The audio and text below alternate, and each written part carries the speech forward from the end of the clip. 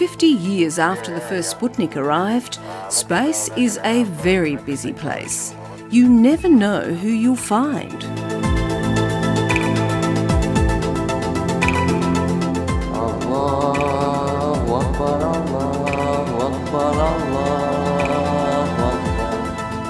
Who's that? Is it a Russian cosmonaut? A Chinese Yuan? An American astronaut? No, it's Malaysia's first angkasawan. He's Dr Sheik Muszaphar Shukor, proudly flying the Malaysian stripes of glory. Dan insyaAllah akan melahirkan lebih ramai angkasawan di masa akan datang.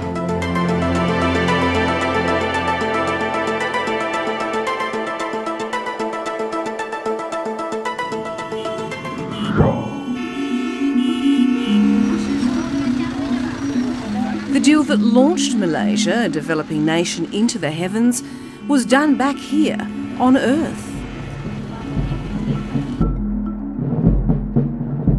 When Malaysia spent billions of dollars on 18 Russian Sukhoi jet fighters, Moscow gave Malaysia a free ride into space, a slice of glory. You know, the very fact that I was part and parcel of the whole plan to send somebody to space, first Malaysian to space, and see it happening, was such a moving experience. But who to send? After a 3-year rigorous nationwide quest, Dr Sheik Muszaphar Shukor emerged with the right stuff.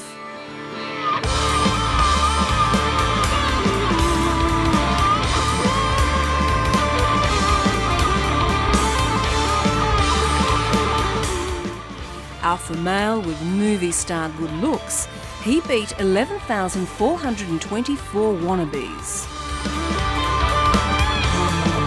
I only sleep about 3 to 4 hours every day for the past 5 years because I do feel that sleeping is a waste of time. That's the only time I feel that I can manage my time. No wonder. He's an orthopaedic surgeon, a restaurateur, a part-time model, and in his spare time, he's done voluntary work in Afghanistan and Cambodia. Now add to that angkasawan. It's a very high-risk profession. We have been trained to become fearless, not to be afraid of anything. I remember I used to be afraid of heights. Fear of heights? You can't get higher than space. But I did overcome my fear of heights. And then he mastered Russian, the fundamentals of space, and took a giant leap for Malaysia. The crew of Expedition 16, the ISS, is ready for work. I wish you success in your work. In Dr Sheik's case, it's finding a cure for cancer, experimenting with live cancer cells in the cosmos.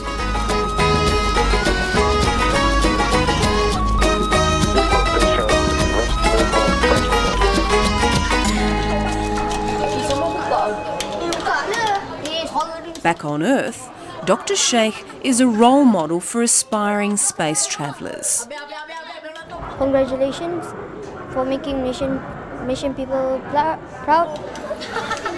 Not just Malaysians, but Muslims the world over.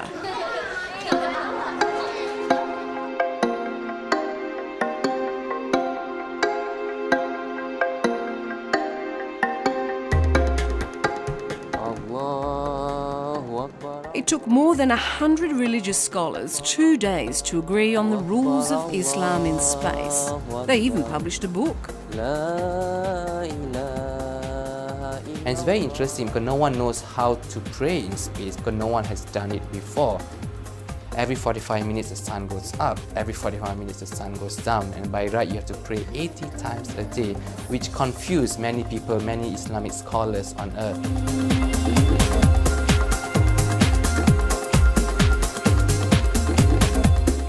In space, Dr Sheik became the poster boy of progressive Islam.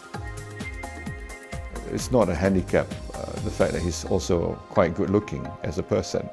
So he has the charisma, and being the first Malaysian into space, it's been a great success story and role model especially for the young people.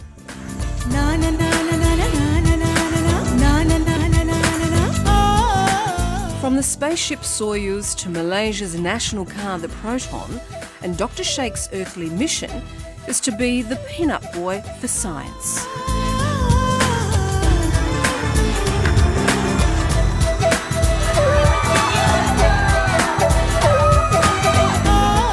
And if anyone can sell science, it's Dr. Sheik.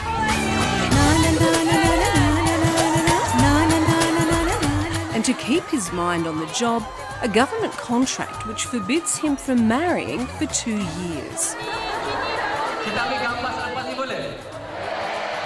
To an audience of 1,000 veils, Dr. Sheik harks back to a time in history when Islamic science and astronomy led the way. But nowadays we are more way back, which has been conquered by the Westerns, by other countries. So I do hope that as a Muslim could lead these Muslim scientists, scholars and intellectuals to bring back the glory of Islam to the world. You have to master your English in order to compete with the rest of the world. If you want to succeed in life, if you want to challenge the Americans, the Western, you must be fluent in English. Boleh, makcik? Malaysia's space program, started by Dr. Mahathir, has been grounded for lack of funds. But Dr. Sheik is looking for liftoff. Whoever conquers space will conquer the world, like the Russians, the Americans, and now the Chinese, the Indians, they're all competing among each other because the benefits of space program will help the whole entire nation. He's a veteran of 30 television commercials, catwalk shows and magazine covers. Saya berharap dapat menjadikan contoh untuk kanak-kanak berjaya di dalam hidup mereka. Inilah destiny saya. Now he must also be a careers counsellor. On state television, orphans are about to meet their favourite celebrity and then be put on the right path. Datuk cita-cita nak jadi angkasawan, dia cita-cita nak jadi model. Nak jadi model? Dia jadi artis kau, Ji. Mungkin doktor boleh bagi sedikit tips untuk doktor juga berkecimpung dalam bidang dunia. Ada buat iklan. Saya ada buat iklan modeling selama 2 tahun tapi itu hanyalah sebagai sampingan sahaja Nasihat saya kepada adik, walaupun nak jadi model itu hanyalah sampingan, tapi tumpukan pelajaran sains, tumpukan pelajaran matematik, kalau boleh jadi doktor, jadi saintis, jadi aerospace engineer supaya dapat boleh menyumbangkan kepada aerospace angkasa. His feet may now be firmly on the ground, but Dr. Sheik is still reaching for the stars. His next challenge is to get his pilot's license and work in Africa. Oh, and maybe one more thing. Well, I'm very interested in politics at a very young age. I've met many politicians out there who made changes to the world, to the community, and I think being a politic is an outlet to make your voice heard. If politics is a way to make changes, why not?